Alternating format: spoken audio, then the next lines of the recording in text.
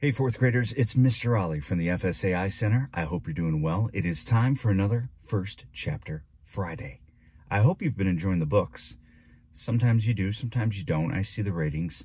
If you've got some ideas for things you'd like me to try, make sure you let me know in those surveys that you fill out afterwards. Abinaya, I see you. I know you want cookbooks. I'll see if I can find an exciting cookbook to read for First Chapter Friday. All right, so today's book is part of a series, and the main character is a dog. Some of you guys have probably read some of these books. We'll see. This is pretty new, and it's the latest in the series. Chapter 1, A Robin Egg, Blue Sky Morning. Risha Scott held a box of muffins and stared up at the Twin Towers. She loved visiting her mom's office at the World Trade Center. It was fun to walk through the busy, crowded plaza with its fountain and sculpture and bright flowers. Risha loved the buzz of thousands of people all going to work in the Twin Towers. Today, she and her best friend Max got to spend the whole day there. They had to visit a professional workplace as part of their 5th grade career project. Max's dad worked downtown too, but his office didn't allow visitors. "I call that chocolate chip muffin," Max said as they walked into the lobby with Risha's mom. They waited to sign in at the security desk. Then they'd take the elevators up to the 91st floor of the North Tower, where Risha's mother worked. Risha yawned. "You're not tired already, are you?" her mom asked, laughing. "You got me up so early," Risha said as they waited for the elevator. "But I'm not complaining. Today is going to be amazing." Risha had on her navy blue dress with Mom's pretty pink and purple scarf tied at her neck. Mom wore the bright purple dress Risha loved, with her cool red-framed glasses and black shoes with little bows on top. Last night, Risha and Mom had even painted their fingernails the same color, a sparkly pale pink. Max was dressed up too, wearing his dad's favorite red tie. It was perfect September weather, with a robin's egg blue sky.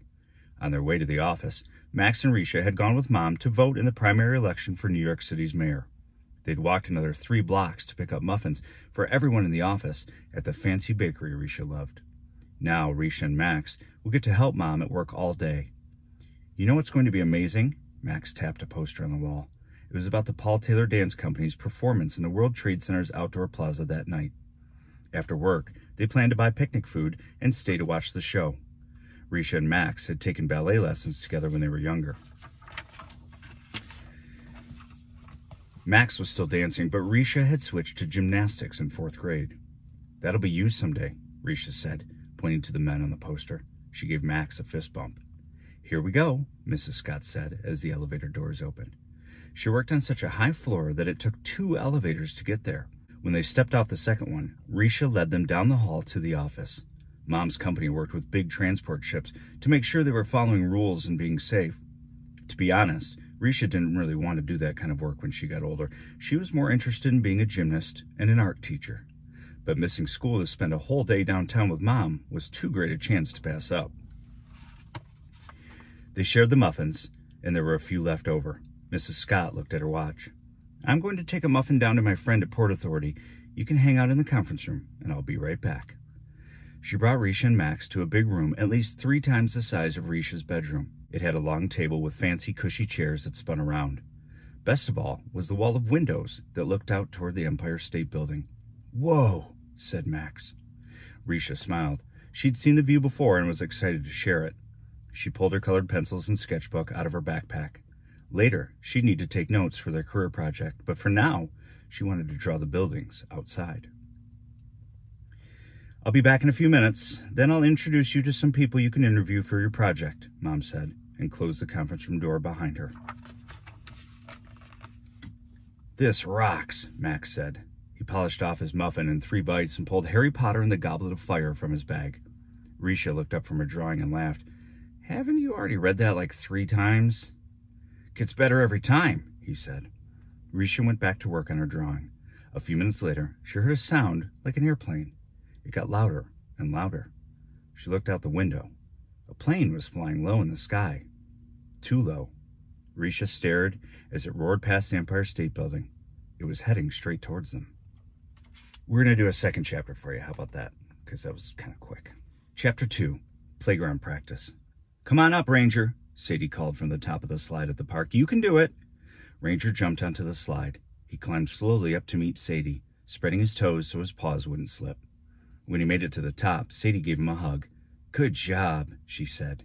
Then they slid down together. Walking up steep slopes was something Ranger had learned in his special training with Luke and Dad. Ranger had been practicing to be a search and rescue dog, so he could find missing people and rescue those who needed help. Ranger had practiced following Luke's scent to find him when he was hiding in the woods. He'd practiced walking over all kinds of surfaces, including slippery slides like this one. But when it came time to take his test to be an official search and rescue dog, Ranger hadn't passed. It was all because of the squirrel. In order to be a search and rescue dog, you had to ignore everything except the commands. You had to ignore juicy hot dog pieces and squeaky toys on the lawn. You also had to ignore squirrels, even squirrels with big swishy tails, even if they ran right past while you were taking your test. That's what happened to Ranger on the day of his test. He'd chased a squirrel up a tree instead of ignoring it. Ranger knew that Luke wasn't really missing or in trouble on the day of the test.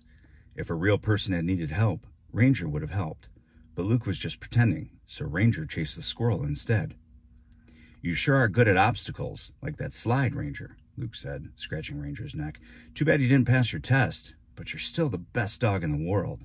He turned to Sadie. "We should go home. Dad's making chili." Ranger walked home alongside Luke and Sadie. When they went into the kitchen to wash up for dinner, he got a drink of water from his dish in the mudroom. Just as he was finishing, he heard a humming sound coming from his dog bed. Ranger walked over to his bed. He pawed at his blanket until he uncovered the old first aid kit he'd dug up from Mom's garden one day. The humming was coming from the old metal box with the leather strap, and it was getting louder.